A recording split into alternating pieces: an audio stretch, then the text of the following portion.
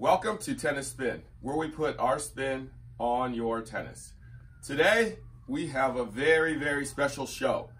I have the head coach of the University of San Francisco Dons with me today, men's team. All right, his name is Pablo PIRES de Almeida. Nice. Is that right? Pablo PIRES? Great job, Harry. PIRES. Great job. All right. Thank you so much for having me. All right, thanks for joining me today. So, Pablo is a former standout on the USF Dons team from 2000 to 2005. Three-time All-West West Coast Conference selection in singles and doubles, earning him first-team singles honors as a senior.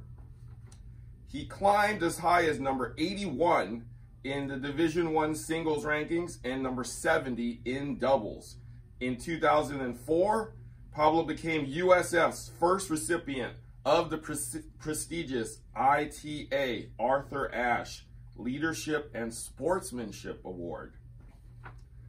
Graduated from the University of San Francisco in 2006 with a bachelor's degree in philosophy. Pablo played professionally on various circuits around the world. Following his professional career, Pablo became a high-performance coach, mentored some of the top players in the United States, coached Boys 18 Northern California national team, and remains active in the USTA and Northern California tennis programs.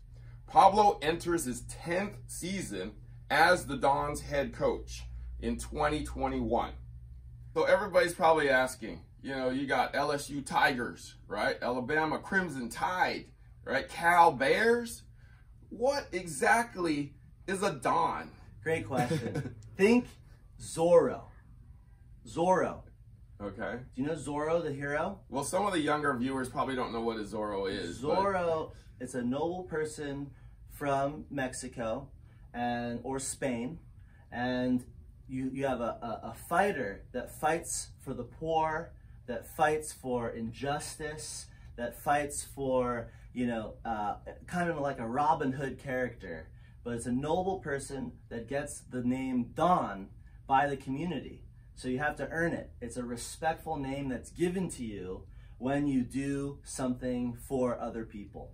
So the Dons are the Zorros. It's usually a cape with a sword, with a mask, and a sombrero kind of hat. Oh, is that why there's a sword in the logo? In the old logo, okay. You saw it with a sword, and Zorro would have done a little cut with the Z, and they used to have that as well. Yeah, in the old logo. Okay, yeah. okay. So that's it. So USF is a private Jesuit school. So that...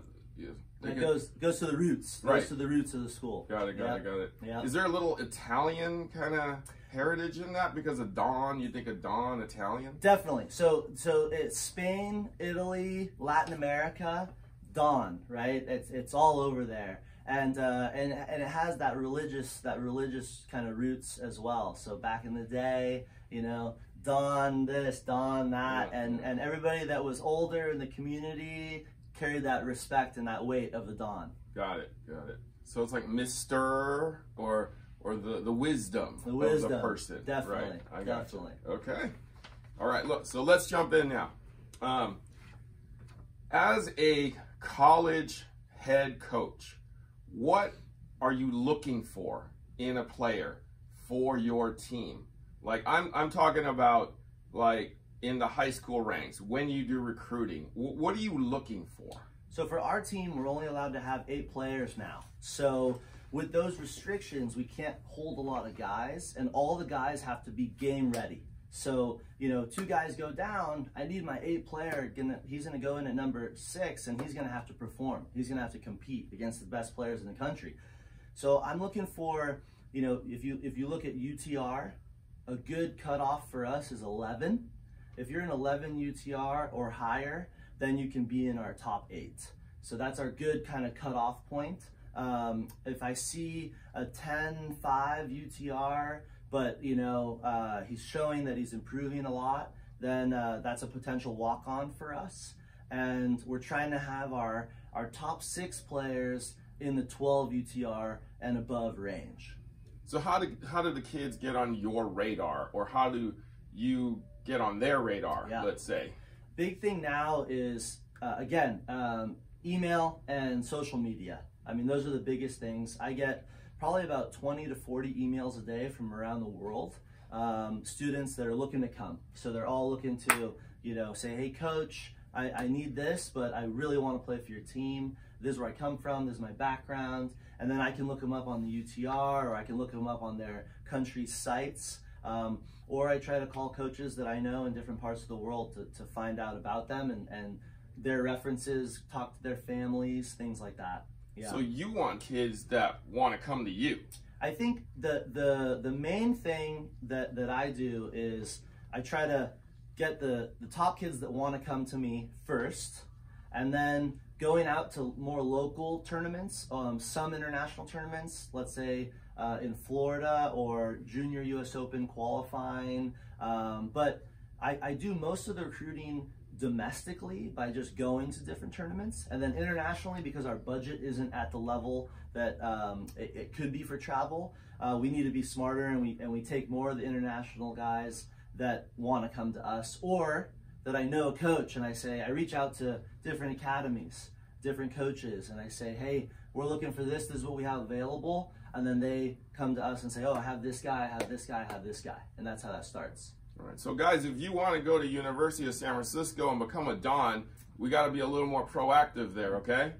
Pablo ain't going to come searching for you, all right? So in recent years, I've seen a lot of teams kind of go internationally, right? They bring in the kids from overseas. What's going on with that trend?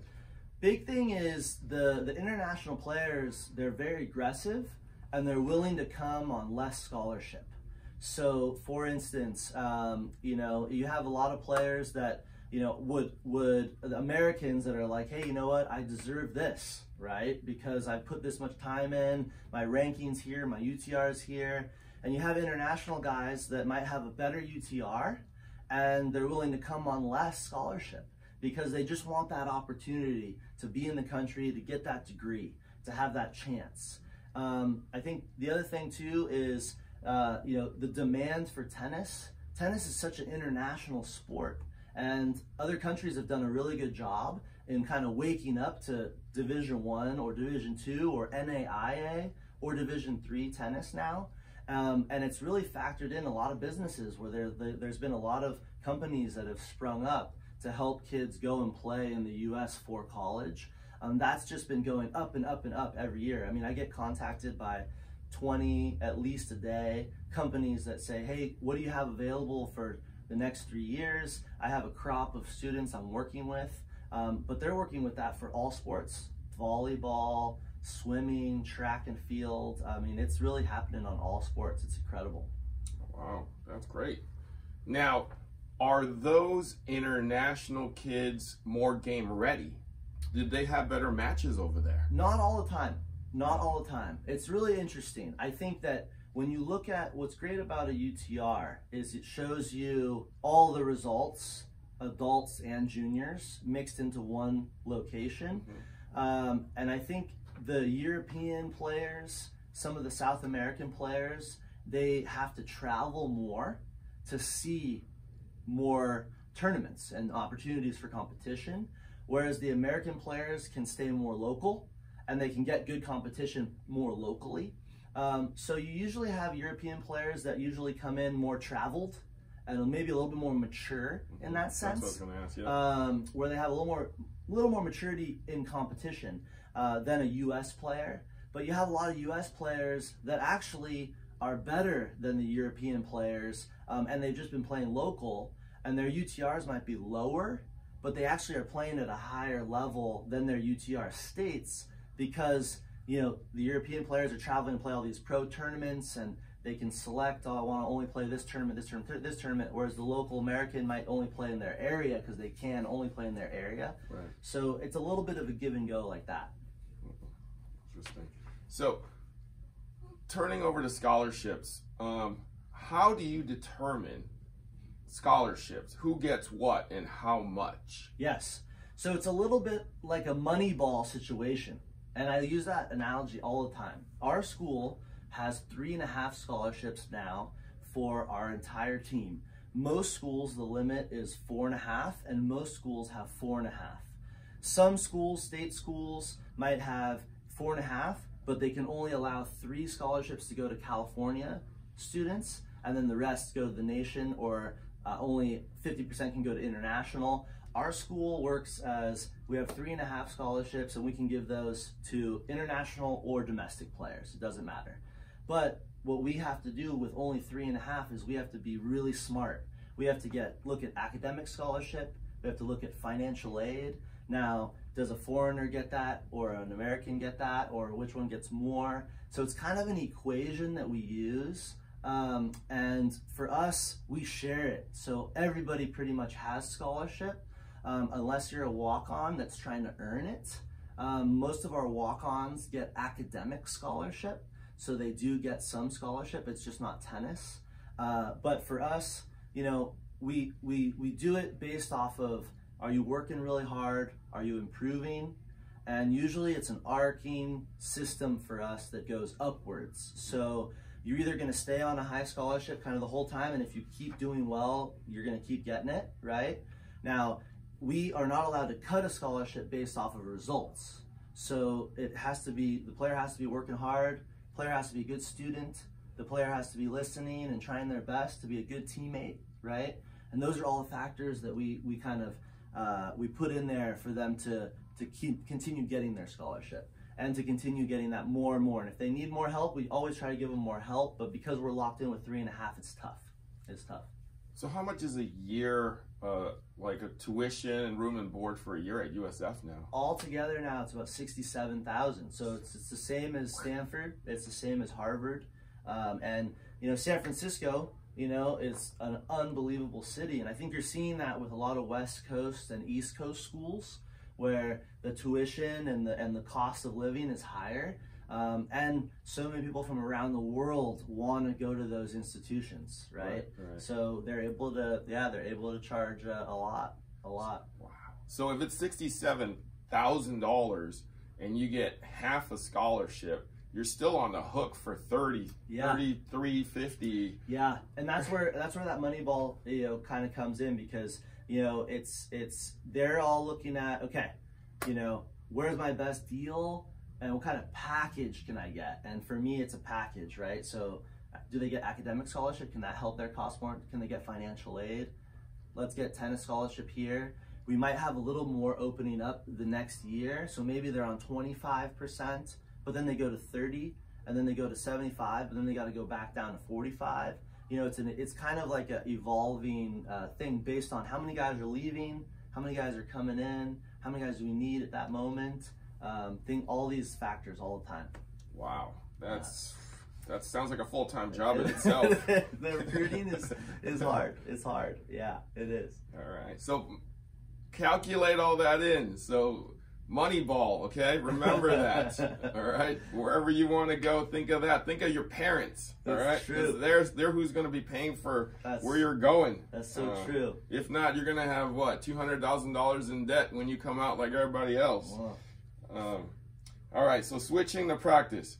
I see your guys practicing, and you're always pumping them up. Like, this guy's the best cheerleader out there, the best cheerleader coach that I've seen out there. It's like the Energizer Bunny times 1,000. It's like he's court to court. Come on, man. Come on, let's do this. Right? Right? So he's always pumping up his players, right? Why do these players get down on themselves so easily? Well, that's such a good question. That's my job. So my job, you know, I was thinking about this, you know, talking to you and being here with you and Joanne, and now my whole thing is, okay, what is my job day to day? Day to day, I am trying to get my guys to practice the right way for the time they're on the court. And that's it. So leave it all out there. If you only have an hour and a half that day, you leave it all out there. If you have 2 hours, you leave it all out there. You know, and that's, if they can do that, they're gonna improve. and the culture of your team, if guys can buy into that, the culture will be good. But they gotta understand that that's their job, is to get out there, have fun, pump themselves up, be like that on a day-to-day consistent basis, because that's gonna help out the whole culture of the team. And if they see that from me and JT and Andrew and, you know, the coaches that we've had, Matt Barry, and we've had, you know, Charlie Cutler, we've had some great coaches. If they see that from us, then it helps them do it. It helps them do it. Now, the negativity piece, that's something that every player has to fight, right? It's that demon that's on their shoulder and that critical mind all the time. And tennis, you know, you have such perfectionists in there. That's our job, is to try to tell them, all right, let's let it go. Let's let it go. Let's move on. And that energy that we bring helps them do that. And that's why you see us and you're like, wow, are they bringing it today? Wow, they're bringing it. They're bringing it. And look at the coaches. The coaches are showing them that. Our goal as coaches is to do that and then step off the gas and still hear it. And we know we're doing a good job. If we step away and we can hear them doing it, we're like, okay, all right, the team's going to do well this year. We can hear them. This is good. This is good. If we don't hear them, then we're a little worried. Because then we know it's a lot of individuals out there. So what he's trying to tell you, you people who are not even in college, is let it go. Let it go. Tennis is too fast of a game to hang on to any negativities. Because if you hang on to those negativities, you're done. That set's going to be over like that. And then after that set, that match is going to be done. So we got to let that bad point go and move on. Stay positive. All right? No matter what level you are at. All right? Speaking from the man. All right? I love it. So some of the guys that I've seen that we've even talked about, they, in practice, play like freaking Federer. Right? I mean, it's like you can't beat this guy in practice, right? Once you get him on a match against even like the worst player against another college team, they fall apart. Like, what's going on there? It's so tough. Yeah, and a difference between practice and competition. So one of the big things that we talk about in our team, in our culture of our team, is expect practice to be uncomfortable. Expect practice to be tough. Not only physically, but mentally. And so for us, we try to make practice very tough. Okay, you got 3 minutes to warm up, and you're gonna have to play a set right now, starting from 3-all, 30-all every game. Coach, I'm not ready. Coach, I'm not warmed up. I didn't take enough serves. Don't worry about it. No excuses. Do the best you can with what you have right now, right? Because in that moment, in that match, right, you're not gonna be feeling good. You're gonna be tight. You know, maybe this guy's playing unbelievable. Maybe there's wind. Who knows? There's going to be so many uncontrollables. So we just constantly are on the guys with only worry about what you can control. That's it. Can you control it? Do your best to do it. Can you not control it? Why are you thinking about it? Why are you wasting your time? Why are you wasting your time on that? That's it. You got to stay really simple to that rule. If not, you're going to have tons of players that can practice so well and then compete so poor, it's amazing. And we've seen it in our team multiple times. You know, our team, we're a grassroots team. I mean, 3.5 scholarships going against the Stanfords, the Cals, right? Going against the UCLAs every year. And what do we expect? We got to compete our butts off. But, right, we know our players, they're not at that talent level. So if they go in there thinking, okay, first of all, I'm worried about everything else, and I'm worried about how I'm doing, they have no chance. So we have to have everything, just worry about what you can control, and you believe you have a chance. Because if you do those things really well, it's going to be tough for that guy to beat you, no matter how good he is. And then once guys start having those close matches, all of a sudden, they're like, Coach, I can do this. I can beat this guy, right? Right. And then that belief goes way up, and then you see that confidence. Like Paul is a great example on our team. Paul Girard, first 2 years, beat everybody in practice. Everybody, right? Had such a hard time losing records both years. Junior year, it finally clicked. He stopped worrying about everything. and he just started focusing on what we were talking about. All of a sudden, that guy wanted the pressure. He wanted the ball on his racket at the end, and he started controlling his own destiny. That's it, right there. That's the beautiful thing that coaches see, you know, year in and year out with these guys. Wow, that's great. So all you people who want like the perfect weather condition, do I got my lucky socks on? Is my racket strung right? Right? Do I have my lucky hat? Okay? Don't worry about it. Okay? You can't control any of that in a lot of environments, right? Play with what you got. Do the best with what you got. As soon as you start making excuses, you kind of already lost, all right? Just take what you got and go play, all right? No excuses. Now, just on top of that though, right? You have to prepare for practice and for your matches to the highest level, right? So if you do have lucky socks, what? That's on you to prepare with your lucky socks. If you want the string tension to be a certain way, that's up to you, right? That's not up to anybody else. And that's the number one thing too in coaching juniors and developing these guys and their character. Part of the character is preparation. That is so important, because do I want to hear any excuses? I'm not going to allow any excuses. So if you're not going to allow excuses, then you can't let an excuse happen, right? And if you prepare 100%, you're not going to have a lot of excuses. You're not. John Wooden's Pyramid of Success. Everybody out there, go buy that book. Yes. Right? Share that book with your kids. Share that book with your parents. Yep. Everybody needs to read that book. It's all about preparation. Yep. Okay? We all believe in that.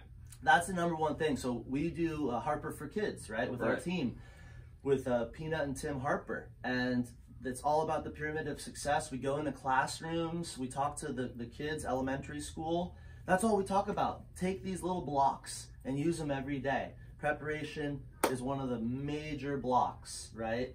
It's these simple little things, but that's what makes the difference in those tight moments. Yeah, it's about building for success, right? You have to start ground up.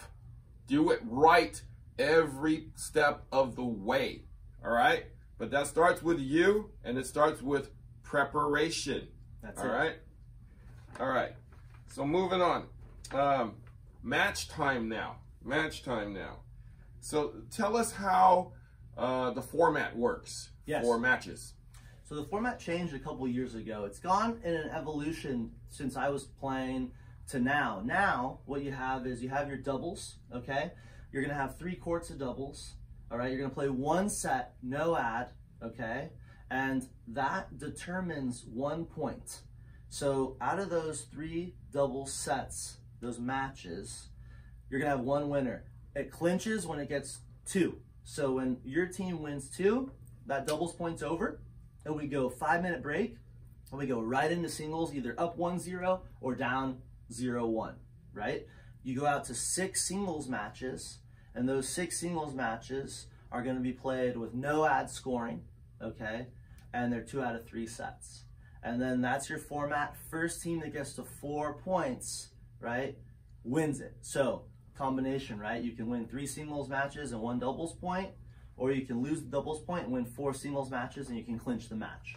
So in doubles, you play 3 matches. It's a 1 set to 8 must win by 2. No, it's 1 set to 6. 1 set to 6 must win by 2. Yeah, yeah. And you have to win 2 out of the 3 matches to get 1 point. 1 point. Okay. Yep. Therefore, you go into singles, either 1 up or 1 down. Exactly. Got it.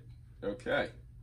Now, how do you prepare your starting lineup? Is it pretty consistent, or do you go by how practice goes during the week? Yep, good question. So once we get the guys in the fall, it's kind of up for grabs. I mean, you know, guys that have been working hard and then they've been put in the matches, you know that they're going to pretty much have a good fall if that's the case, right? For us, you know, we don't guarantee any spot. We want a really competitive group of guys. I want my number 8 guy going after my number 1 guy. You know, I want guys coming to me every week. We have a challenge day, and I want them to say, Coach, I want a piece of that guy. I want a piece of that guy, right? And then we look at who's working out really consistently, okay? Every week. I mean, it's not just 1 week, it's every week, right? Then we look at, okay, results, fall tournaments, right? How are the guys doing? Who's having wins at the highest level? Who's having bad losses? Who's staying consistent, right? All of that bases into our top six, okay? And right away, you can see kind of on a week-to-week basis, once you establish your top six, you don't really see guys move a lot of spots. You'll see guys move maybe 2 or 3 spots, but it's very hard for a guy to move more than that. And once you establish your match play and you have about 3 to 5 matches in there, you're not allowed to move a guy more than 1 spot up or down. Oh. So they lock you in. So I can't take my number 1 guy and put him at 3 all of a sudden. I have to put him at 2. And then let's say he wins and wins and wins. I can't put him down after that. I got to put him back up, right? So they look at overall record, and then they keep you not able to have a guy go more than 1 spot up or down. Wow. Okay. Do you research your opponents before you play? Do you see who you might be up against and what their lineup might be? So we do match logs. We do match logs for every match, whether it be a fall tournament or a spring tournament or a spring match. Guys write down the name, the school, the about 5 things on their opponent, and then their overall thoughts of the match. Then they keep that, we keep that, right? So anytime we're playing that player again, then we know, okay, or that team again, we know. I take notes on every team that we play for intangibles. Okay, this team was really good at jumping on us right away in the doubles with a lot of energy. Their guys were moving right away. In the singles, they transitioned really well, right? Their whole team. Or you know what? They were afraid to come in. They just grinded. They just wanted, they didn't want the net, right? So those notes help us. And then if there's no notes or anything like that, all the coaches know each other, and they'll all, help each other out sometimes. Now in conference, you're not allowed to talk to another coach and get a scouting report. Mm-hmm. But if you're outside of conference, then yeah, it's okay. It's okay. Do you have tape on kids from other teams? You know what? We don't really have tape on kids. A lot of players post to YouTube now. Right. So we do. I have the guys do a YouTube scan if we don't know a guy, and it's pretty easy to find a guy on YouTube. Yeah. Right. Yeah. Okay. Yeah.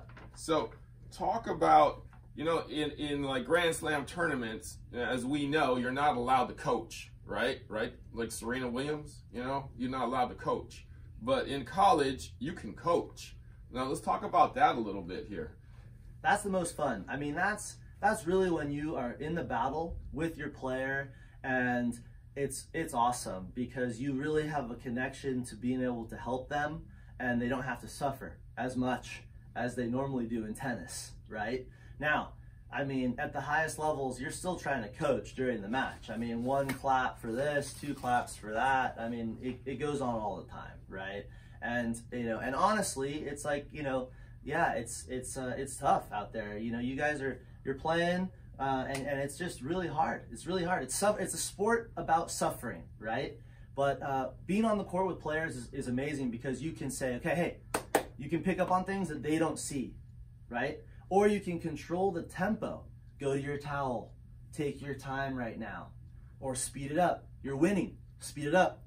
Speed it up. Come on. Don't let this guy slow you down. Speed it up. Stay on that baseline. Let's go. Get ready for that next point. Let's go. And that is just such a great addition to helping the player perform at a higher level. I mean, I've had situations where guys have been down a set and 5-0, come back and win. I've had situations where the guy's been up serving for the match 5-2 in the third and loses. I mean, you go through it all with your players. So in that sense, it's tough, but it's so rewarding at the same time. So I have a scenario for you. I know the worst score to be up is 6-0. I'm up 6-0. Oh, I got this thing in the bag. I was going to go out and win 6-0, 6-0 today, right? I go out there, deer in the headlights now, thinking it's going to be easy breezy. And then here comes Mr. Bear here, right? Got nothing to lose. Yep. Going for every freaking thing. Suddenly, everything goes in, yep. Right? Yes. No matter what you are going to tell me, I'm still going to be like, I'm winning this match 6-0, 6-0, right? what can you say at that point? Because the worst thing is to be up 6-0, especially in this atmosphere. Yep. So focus on the process. Number one, focus on the process. If you're focused on the process, you're not connected to the score, right? What are you doing? You're just working and you're focused on your process. What got you a 6-0 set? Focusing on the process, staying loose, and playing smart points and being solid. You definitely weren't making a lot of unforced errors if you won a 6-0 set, right? So that's number one. Number two is, okay, one of the things that happens to everybody is momentum shifts, right? All of a sudden that player has no tension and they're so loose and they're probably so upset and they're so motivated to do better than a 6-0 set. They're not going to let you get the double bagel. Right. They can't let you get the double bagel. Come on. Right. What do they tell them, right? Right, exactly. They're going to fight for that, right? You got to expect that. And you got to want them to fight. You got to want them to fight, and you got to tell yourself, I got to push even harder for the next 3 games. There's always that tipping point, right? You win those 3 games in that next set, then that player usually, unless they're a complete champ, starts to go away. They fold. They start to fold, yes. right? But if not, and then you start to get worried, and then you start to get tight, and then unforced errors start to creep in on your end, then all of a sudden that score changes, and then they believe, and then you're in a battle, and then you're in a battle, right? Right. So I see this a lot, actually. I just win 6-0 in the first set. Now I just lost 6-0 or 0-6 in the second set. Now what do you tell them? Yep. Suddenly I go up and suddenly I'm down here now. Yep. What do I do to pull this out? So if that happened, and that happens all the time, we see that all the time, right? So we got to focus on getting gritty, focus on the process, and being physical. What do those 3 things have to do with tennis? So if you're focused on the process, you're tactically thinking, right? You're not connected to the score. You're going to stay looser, okay? Right? You're thinking about what you can control in the point.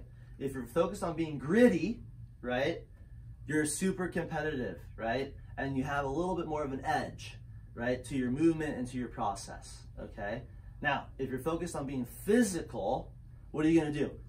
You're going to use your legs, you're going to use your feet, you're going to focus on feeling like, you know, you got to move, you got to move, you got to move. All those things will help you stay loose, perform better, and take your opponent out of the equation and just focus on yourself. So, leads me to this. The word pressure. Pressure. I mean, everybody's cinching like that, gripping it tight as you can, right? You're on your own island, right? And the only person that's going to control your destiny is you, right? How do you tell them it's okay? It's okay. Let it go. Let it go. That's so hard, right? It's so hard. So breathing is a huge thing. Turning away from the court, a routine. So we go over a routine. So what's your loss of point routine, and what's your win of point routine? So right away when that point finishes, the best players always have a routine. They always stick to what they can do to reset before the next point starts. So a lot of players that come in as freshmen, that's our number 1 goal with the freshmen, is let's build really good routine reset habits. That's it.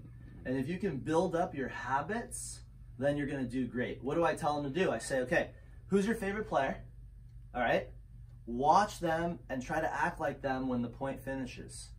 What do you see the best players do? Right away, rack it out of the hand, wipe off the sweat, turn away from the court, grab the towel, take some breaths, face the court again, get down and hunker down and get ready. But there's a routine. Nadal takes it to the most amazing degree, right? Federer is a little more casual, actually. He's a little more casual, right? Sometimes when he wins a point, he doesn't go to the towel. He wants to get that next point started because he wants to keep that momentum. But he takes the racket out of the hand, he wipes off with his sweatband, he just does a little shaky, and then he's ready to go, right? So everybody's going to be a little different, but the routine and the habit is crucial because that's when you're tight, that's what you got to really take your time with. Is I'm going to say, whoa, routine, habit, let's go, habit, get on it. Where's your habit? Where's your routine? Show me your reset. So think of your happy place when you're doing the reset, okay? Yes. Happy place, okay? Vacation somewhere. That's it. All right? All right, so Coach, what is the one thing you always say to your guys day after day, right? Like, just hit that play button, Coach is going to say it right now. So my biggest thing I'm telling them, like, I always say I love it, and they make fun of me with that all the time. And, you know, but for me and for my team, you know, they know I'm going to hit them with tons of positivity, right? And every day, actually, I wouldn't say I have one thing that I tell them. It changes. It depends, right? But that positivity is going to hit them every single day. And I'm just thankful. They know that. I say that all the time. I'm just so thankful to be with them, to be on the court, and to be able to play a sport. I mean, we just got to be thankful, and I tell them that every day. So the mindfulness is something that at the end of every practice, I'm like, all right, what are you thankful for? What are we thankful for, right? And that's just something that I hit them with every single day, every single day. Wow, Yeah. that's not the answer I was expecting, but Yeah. that's cool. Yeah.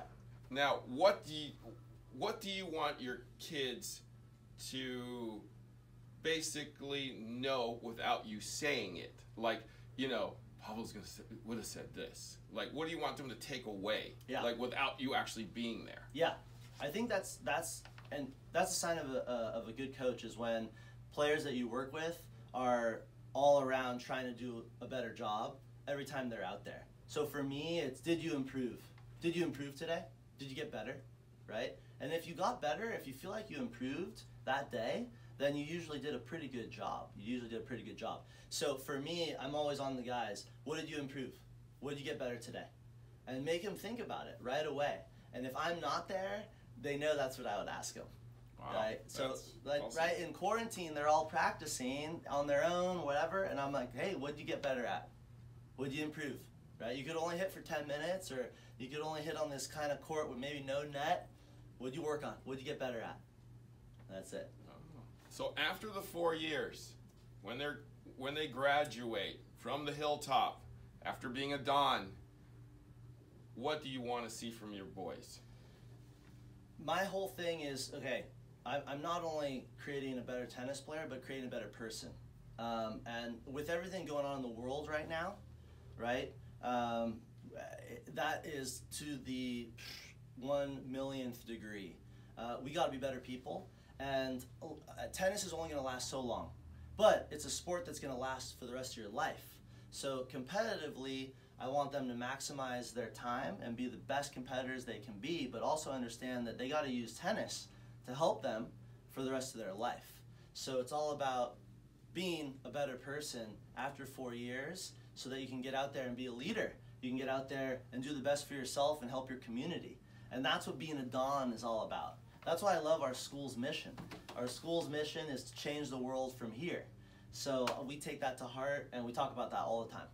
So when they say tennis is life, right, we mean it. We mean it. Okay? Because tennis is your foundation to the rest of your life. That's right. So I would like to take this opportunity to thank Coach Pablo PIRES de Almeida for joining us today.